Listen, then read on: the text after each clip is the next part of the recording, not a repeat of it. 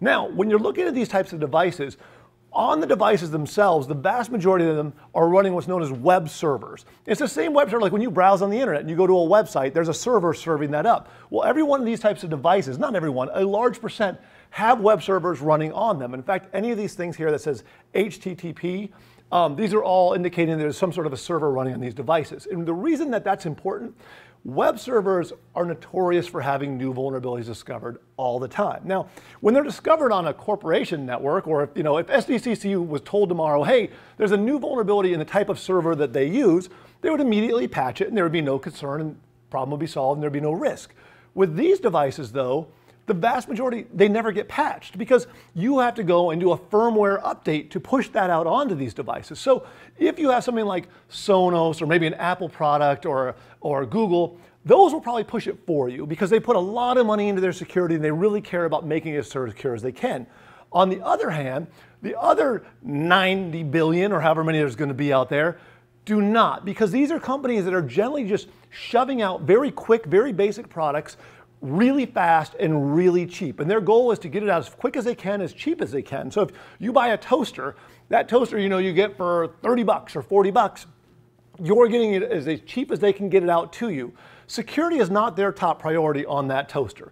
The coolness factor is what's important. They're going to give you an app that looks cool on your phone so you can be in bed and say toast and the toast will start and that'll be really cool. The security is not what they're really thinking about. But it can come back and cause a lot of problems. And so when you look at the amount of devices out there and you start thinking about how the risks can really add up, it can get really bad. And so this is a good story that came out, and this was this particular botnet. And a botnet is a type of malware that spreads around on computers. It generally worms through systems. And what this one did was it would go all over the internet, and it was looking for a very specific type of Internet of Things device. And whenever it found that one, it could automatically put this malware on there. And then what the botnet means is that it could be controlled from a centralized location. So now, if I'm a bad guy, I could be sitting in Russia or wherever, I can be in my underwear at my desk, and I'm now, oh, I may lose my voice. Excuse me.